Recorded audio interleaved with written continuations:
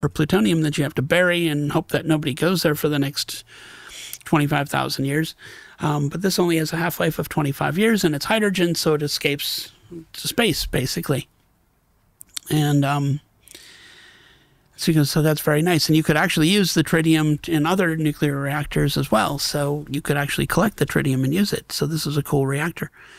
And so he actually set out to actually build this thing, and he did it. He has a lithium crystal that he got, and he's a what? It's a lithium fluoride crystal that he got, and it's a subcritical reaction, so you have to add. It only works while you're adding neutrons. It'll keep itself running for a little while, but it dies down. It isn't going to blow. It's not possible for it to blow up, which is the other good thing about it.